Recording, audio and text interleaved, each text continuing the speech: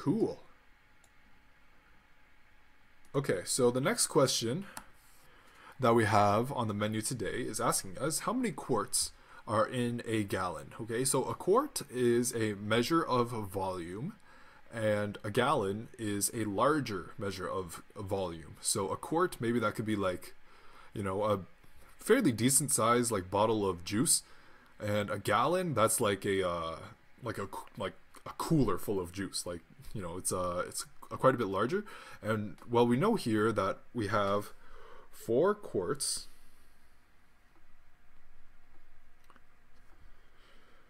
per 1 gallon. Okay, so knowing this conversion, we can use this term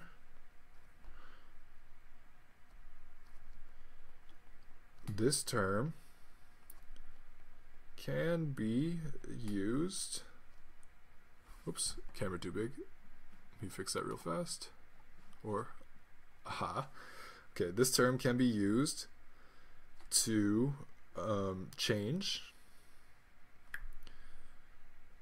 between quarts and gallons. Okay, so suppose that we have X gallons. If we multiply X gallons by 4 quarts per 1 gallon,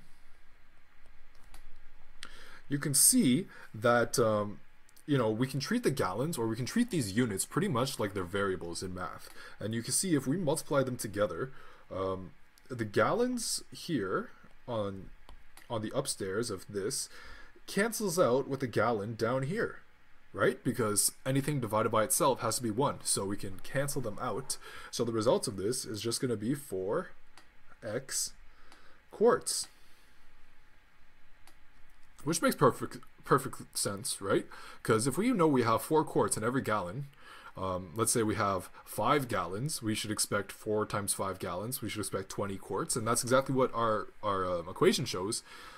This might seem like fairly straightforward, but this is like the type of procedure that you definitely want to follow, especially if you're going into like chemistry or engineering.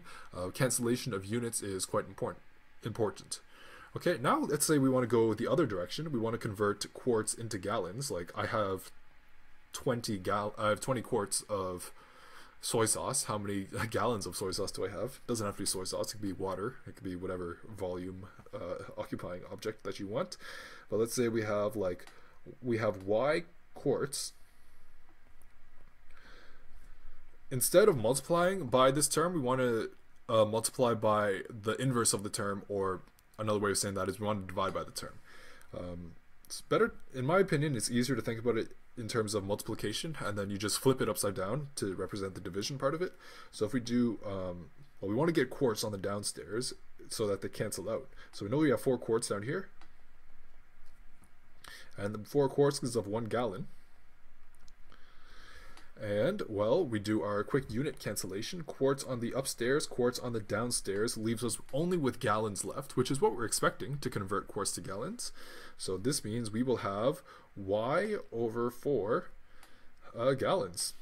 And this makes sense because let's say we have a lot of quarts, maybe 20 quarts. We'd expect a lower number of gallons because 1 gallon is larger. So 20 quarts corresponds to 5 gallons.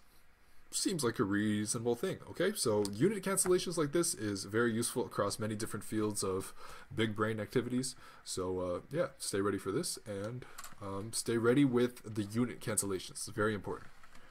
All right, cool. So the above solution is good. Better with some examples of conversion. Cool.